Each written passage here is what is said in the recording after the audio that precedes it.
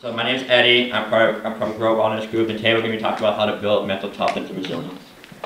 So she already gave a lovely background, but to kind of recap, so I'm a sports performance consultant at Grow Wellness Group, girls sports psychology. I got my master's degree at Minnesota State, Mankato, Minnesota there for 2 years. I was supervised under great professors, people that work with Olympic athletes, so I got a lot of great education there. Background, I played soccer at DePaul University for 4 years. And so I currently play with the USA Deaf National Team. We competed in the 2019 Deaf Pan American Games, 2022 Deaf Olympics, 2023 Deaf World Cup in Malaysia, and this fall we're going to compete in the 2024 Pan Am Games, Deaf Pan Am Games in Brazil. So we've got some competition coming up, so that's a little bit about myself. And how I got into sports psychology in general is I've always just had a passion for helping athletes kind of become the best version of themselves. Personally, for me, growing up, I never really had anyone to talk to, so I want to be that person for someone they can go talk to. Especially being an athlete with hearing loss, I never had anyone on my team or my community that really had hearing loss, so I kind of felt like an outsider. So I want to provide that person, be that space for someone, especially with athletes with disabilities. So a little bit about Grow Sports Psychology. So our mission is to empower athletes across the globe to kind of develop their passion, to improve their mental well-being, confidence, reach their potential, and pursue excellence on and off the field. And we're really focused on the holistic person. Yes, we're an athlete, but we're also a person. How many times we see professional athletes get criticized, critiqued all the time, but at the end of the day, we're only human, right? All human. So that's why we actually strive to have the holistic approach. And what we do at Grow Sports Psychology, we work with individual athletes, but we also work with teams around the local area and throughout Chicago. So, a little activity. I want everyone to put your hands in the air. Alright, so I'm going to ask you guys a question. I'm going to keep your hands in the air if you think this is the right answer, okay? Keep it up. So, keep your hand in the air if you think your sport or sports in general is 10% mental. Keep your hands in the air if you think it's 20% mental. Keep your hands in the air if you think the game is 40% mental, 50% mental, 60, 70, 80, 90, 100? Awesome, right? So this kind of broad, well, we started to see a drop off between 50 and 90 to 100. So research shows that about sports and just your game, whatever sport it is, it's about 40 to 90% mental. But if you depend on the sport, right, an individual sport might be a little bit more higher up on the mental game, like swimming, golf, track and field, dancing, different sports. But also, we might have team sports, maybe it's less mental, but it's more of a team, but we're still involved in the mental game. My soccer coach always kind of iterated with me that soccer is 90% mental, 10% physical. And that was kind of the message I had growing up. And when we get older, physicality, we start to kind of even out.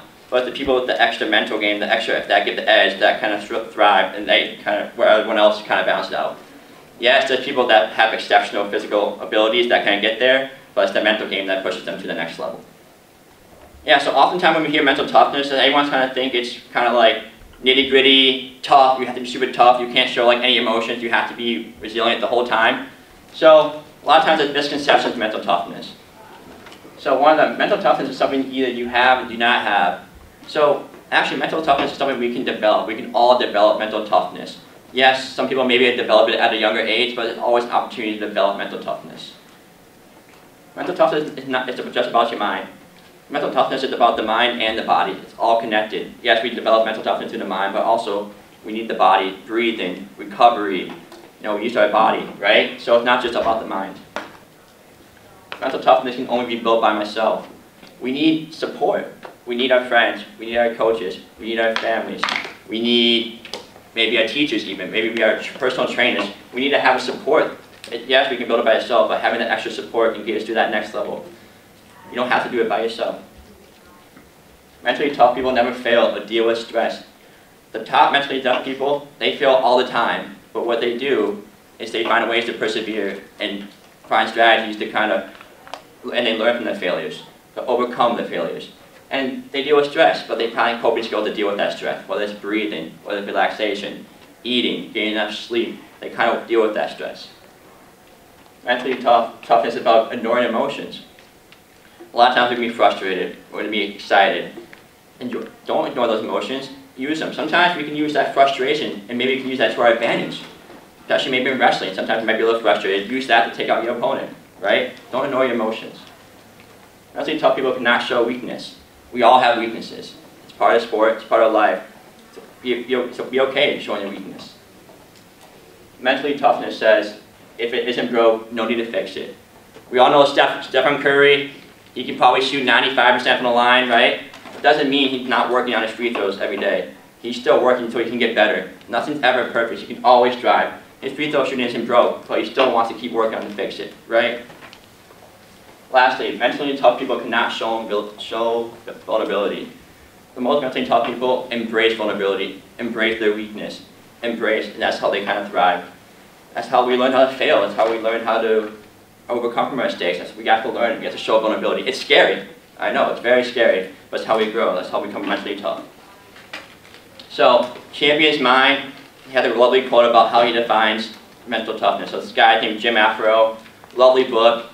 So he defines mental toughness as the ability to remain positive and proactive in the most adverse of circumstances. Mental toughness is built on doing a thing that is hard over and over again, and especially when we don't feel like doing it. Mental toughness allows us to push through on our down days when we're not feeling our best. Distraction, discomfort, and difficulties are no match for the champion. You guys all are champions. Mental toughness is a way to get to becoming a champion. So, there's some famous quotes.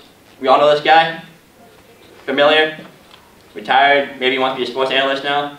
Tom Brady. He goes, to me, football is so much more about mental toughness. It's digging deep. Oh, it's so much about mental toughness. It's digging deep. It's doing whatever you need to do to help your team win. And that comes in all shapes and forms. Mia Hamm, soccer legend, maybe a pioneer for women's soccer, part of the Golden Era, 1999 World Cup. The most important attribute a player must have is mental toughness. So two top athletes, they really emphasize how the importance of mental toughness. So mental toughness can be kind of broad. So Cloud and Crush, they came up with this research called the 4 C's of mental toughness. They are control, commitment, challenge, and confidence. And we're going to kind of dive into the 4 C's. First C, confidence. This is probably, for me, personally, one of the most important C's. It's confidence. Confidence means having belief in your ability to accomplish a task or goal. That belief is self-confidence in yourself. But how do we build self-confidence? Sometimes it's not always easy, right? Sometimes we don't know how to build self-confidence. So, one way we can build self-confidence, is through self-talk. What we say to ourselves matters. Has anyone made a mistake in sport or maybe in school and they say, man, I'm not very good. I don't want to shoot the ball anymore. I don't want to let my teammates down again, right? What we say to ourselves matters. We beat ourselves up, and that impacts our performance. That impacts how we feel the next day. And self-talk leads to positive affirmation. Anyone know what positive affirmations are? Yeah? Like, I can do it. Yeah, perfect. Believe in it. Yeah, so I can do it, believe in yourself. I am capable, I'm resilient, I am tough, I'm a great athlete, I can do this, I will win this game, I will go all out today, right? Positive affirmation leads to that kind of that self-talk, how we speak to ourselves matters. Be kind to oneself, be one's best friend. Mistake management. Who's made a mistake? Right? It happens, we're only human. So yeah, we've all made a mistake, right? It's part of life, we're human. It's how we're able to bounce back. How can we bounce back from that mistake? That kind of, with that self-talk, with those positive affirmations, maybe it's a refocus cue. Mistake management. Imagery. Before a game, are we picturing ourselves being successful on the pitch, or on the field, or in the hockey rink, or on the dance floor? Are we picturing ourselves being successful?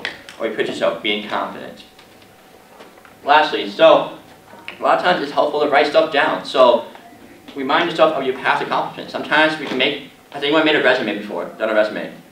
Right? Okay, let's do a resume. Let's do a confidence resume. Write down a list of past accomplishments, what skills you have, what makes you a unique athlete, right? Confidence resume is a great way to build confidence. Confidence journal. So maybe we write down in a journal, right? And sometimes this is what we call the 3-to-1 ratio. So we write down something 3 positives to 1 thing that we want to work on. So it's a tool, so after every practice, game, when we're feeling down, we can go back to this and be like, okay, I did 3 things positive and 1 thing negative. Because naturally, we can have the best game, but if we make 1 mistake, our mind goes to that 1 mistake, right? We think we could have done that better. when instead we did so many other things right?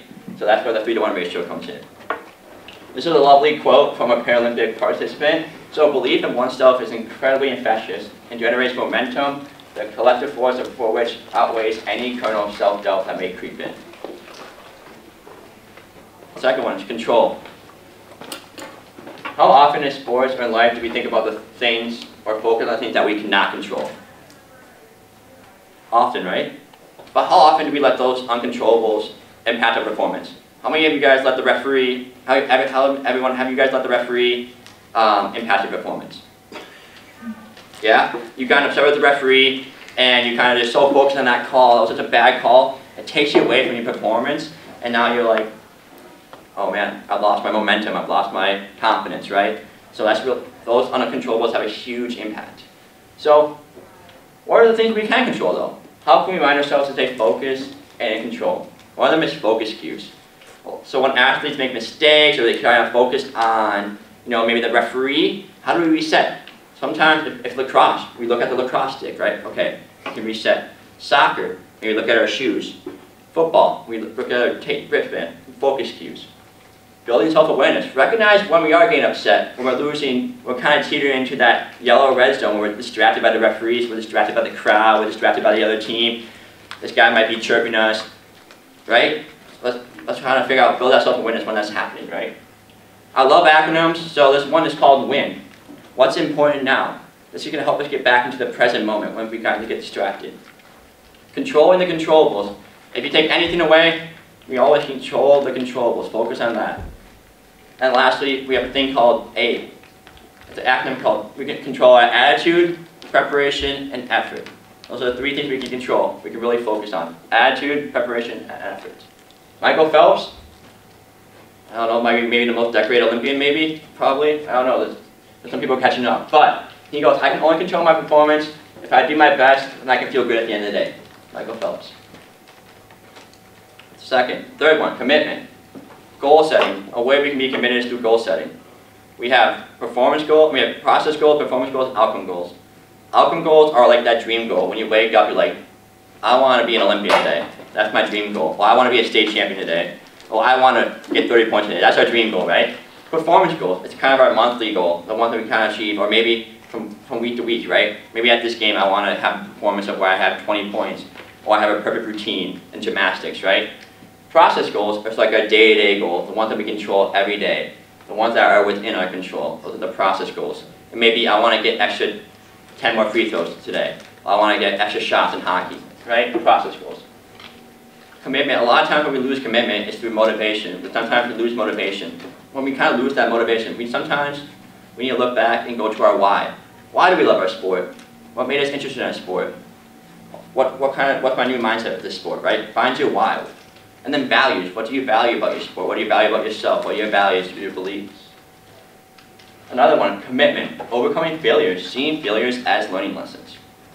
So Michael Jordan, Chicago legend, for everybody here, yeah, Chicago legend. He goes, if you're trying to achieve, there will be roadblocks, right? I've had them, everyone's had them, but obstacles don't have to stop you. If you run into a wall, don't turn around, don't turn around and give up. Figure out how to climb it, go through it, or work around it, right? Whether we're trying to set goals, whether we're playing a game, right, there's going to be obstacles in the way. It's easy to give up, it's hard to get around it. And you go around it, work through it, right? That's part of a commitment, staying committed to that task. Last one is challenge. Challenge ourselves to be vulnerable and take risks. Taking risks is scary, right? Yeah, being vulnerable is scary. But it's how we grow, it's how we learn, it's how we become better athletes, better human beings, and we can see growth in ourselves. I mean, if we don't take that risk, how do we know what we're capable of, right? Challenge that fear of making mistakes, or playing against the top team. I'll say it later, but who's heard, if you want to be the best, you have to beat the best, right? Yeah? That's so much mindset here. Challenge is an opportunity to learn and grow. Kind of similar to the first thing, we have an opportunity to learn and grow and learn about ourselves. Drive to be the best we can be. If we don't put that work in every day, we don't challenge ourselves, how do we know where we can be? Our potential could be up here, but if we don't challenge ourselves, we may never reach it, right? If you want to be the best again, we emphasize that you got to beat the best. And here's the quote that I like to resonate with. Successful people have fear, successful people have doubts. Successful people have worries. They just don't let these feelings stop them. They push through them. They don't let them stop them. So, now on to resilience. Before I dive right into resilience, I want to clarify that there is a difference between mental toughness and resilience. They do kind of go hand in hand, but there is a distinct difference, just to kind of help everyone out. So mental toughness is about performing well in the face of stress and adversity. Resilience is about overcoming adversity and emerging stronger as a result. So mental toughness is like in the moment, and resilience is more like the aftermath. So mental toughness relates to preparation for a difficult event, and if something which happens before the event. And resilience relates to what you do to reduce the burden of stress after the event happens, right? And so where mental toughness is more on the internal focus, the thoughts, emotions, feelings, where resilience is focused on the external forces. Focus, recovering from an event and changing in response to the circumstances. So how do we build resilience? One, we develop or using a support system. Who is in your circle? Sometimes there's 3 circles. We have the outer, the middle, and the inner. Who is in that inner circle? Who's going to support you? Who's going to be there for you when things are bad, when things are good? Who's going to support you? Who is in that circle? Developing a support system. Own your mistakes. After a game, after a huge maybe loss or a huge win, even a win, own those mistakes. It's hard to own it. It's hard to be accountable sometimes. Sometimes we look for excuses. We look for the easy way out. We blame our teammate. We blame our coaches. Sometimes we've got to own our mistakes. We own our mistakes and we learn from our mistakes. That's how we build resilience. After overcoming adversity, we got to learn from those mistakes, learn what happened, learn how we can bounce back the next time. Managing stress and energy levels. So maybe when things are after an event, maybe we're intense, we need to learn how to relax. We need to breathe, meditation, take care of ourselves, whether that's taking a walk, taking a cold shower, warm shower, eating, recovering, managing stress levels, routine, preparation, right? Managing expectations. Who has high expectations from themselves? Right? We set the bar high. So maybe instead of expectations we have, let's focus on objectives that we want to accomplish. With expectations, we're so focused on the outcome that when we don't get there, we get really disappointed, right? So maybe if we focus on the small, tangible goals, then we can reach the expectation, right? But if we set really high, it's kind of hard to manage it, and then we kind of get demotivated, or we kind of don't want to do that anymore, right? Choose your response. I'll say this. You can always have the option to choose. Choose your response. Most resilient people, they choose their response and learn from their mistakes and how they're going to bounce back. Choose your response, how you want to bounce back. You can either be frantic and really worried, or you can be calm and really think about the solution to the problem, right? Maintain perspective. So most resilient people maintain perspective. They don't take things out of proportion. It may seem at the moment, an event may seem overwhelming, but sometimes we don't want to take things out of proportion. Kind of recognize perspective, right? Lastly, be true to who you are, right? Alright, so a way to help with resilience is the ABCD method. So, first one, A, activate an event. So this event is the event you face that triggers unwanted responses. For example, I had a client that soccer player, high stakes game. He was chosen. He's a really good forward. He had to make a choose. He was supposed to be there for the kind of like PKs to go to the next round of playoffs. He missed the PK, missed the 4th PK, and the team did not make it to playoffs.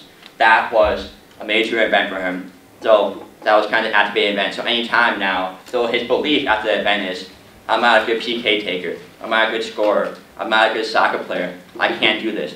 I'm gonna let my teammate have the ball, right? Take the penalty kicks now, right? What are the consequences of this? Less playing time, not scoring goals anymore, maybe not enjoying the sport. That's what will happen with him. Dispute. So let's dispute those thoughts and beliefs. You know, are those beliefs real? Are they realistic? Are they actually true? No, let's dispute them. So with the soccer player, we worked on can we dispute that? Are you actually a bad soccer player? Are you actually a bad goal scorer? Or are you just saying these things because of one event? One mistake does not define who you are. One mistake does not define your experience as a soccer player. Does not define you. Lastly, E, exchange. So this is where we exchange those thoughts. This is where we use those positive affirmations, those self-talk we talked about way at the beginning. So we exchange the belief and thoughts. So for example, with him, we exchanged it where he said, I'm going to be the one that takes the next PK. I will score the next goal. I will do this. Yeah, so Simone Biles, well, again, like Michael Phelps, one of the greatest Olympians of all time. So it was, I think, 2020 Olympics. And so she was experienced, she did one of her practice runs. And this was actually during COVID, so they had like no fans or people there, so it was a different practice environment for her. And when she was doing her routine, usually she does 2 flips and then does it. But when she went to practice routine, she only did 1. And that's where she lost confidence, and she developed something called the twisties. And you want to know what the twisties are? Yeah? Want to share? It's when a gymnast can no longer remain oriented when they're in midair and continue to stalk the ground. Right? Yeah, so when they lose their focus in the air and they have no idea where they are, they might think the ceiling is the ground, the ground is the ceiling. And that could lead to really serious injuries, even worse, right? And she developed that, and one of the things, the consequences of that, her belief, like, I can't do this, I'm going to get hurt, right?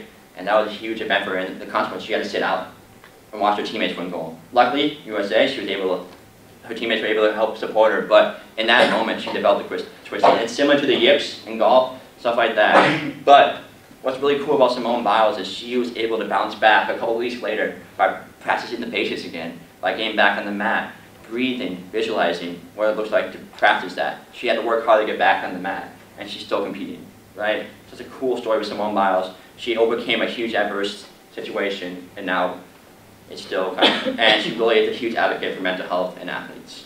So Christian Eriksen, for you guys don't know, in the 2020 Euros, or 2021, he actually, during a game, he played for Denmark, he collapsed. He went into cardiac arrest, and he had to be revived on the field by his teammates. And it was a huge moment, in just, not just sports, but in the whole world, and everybody's watching. He collapsed on the field. And people said he wasn't going to play again, he shouldn't play again, his heart. But Christian Eriksen worked through that. He actually started training like a couple weeks later with the team. He got ICD, which is an ICD for his heart, which helps prevent cardiac arrest in the future. And one of the things though, he was supposed to play in Italy. He was at Inter Milan. And they said they wouldn't let him play in Italy because you can't wear an ICD while playing soccer. So in Italy, so he had to find a whole other club. And so a year later, he found a club in Brentford, which is in London, played for Brentford for a season. And then actually that following fall, in 2020, he played in the World Cup. So he went from collapsing on the field in 2020 to playing in the World Cup after people said, you shouldn't play again, your heart's not, you're not safe to play soccer. He was really resilient in this moment. And now he plays for Man United. Yeah, they're doing all right, but he's probably one of the main players, one of the main stars, but it's really cool to see what happened to him, not what happened to him, how he's overcame a big adversity, right? So Simone Biles had like more psychological resilience, right, where she had to overcome psychological response. Christian Eriksen is more of a physical response. And that just shows that resilience shows up in different ways. Whatever adversity we're facing is different for every person. Resilience is different for everybody, right? It could be anything. So these are just 2 big examples that everyone has different kinds of resilience. Alright, so lastly, we're going to do a breathing exercise. So I want everyone to close your eyes. Relax. Relax your arms. Relax your legs. Relax your forehead.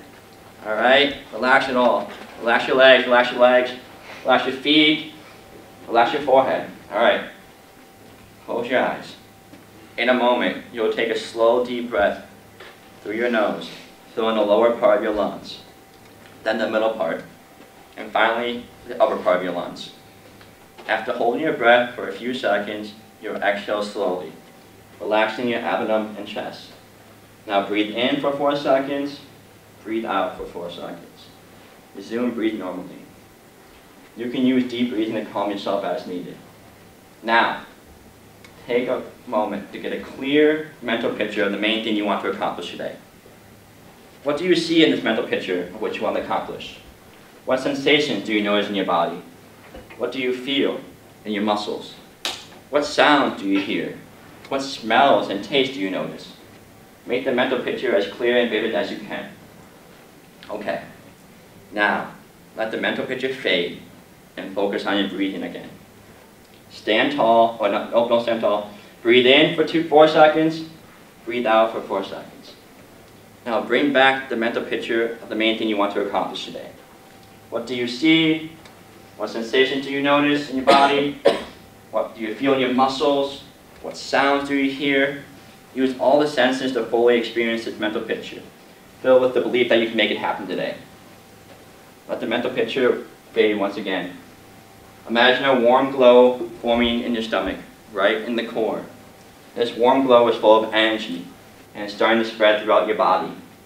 As the energy spreads, shake out your arms.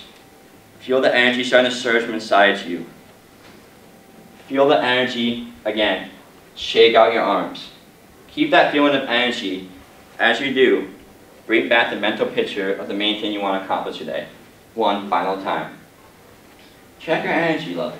Use the warm glow of energy in your body or breathing to find the level of energy you need and get yourself ready to perform today. You have the level of energy you need. You know what you want to accomplish. You believe you can accomplish it, and you're ready to do it. And on the count of 3, you'll clap your hands 3 times and go do it. 1, 2, 3. Awesome. And that is it for today. All right, thank you guys for coming.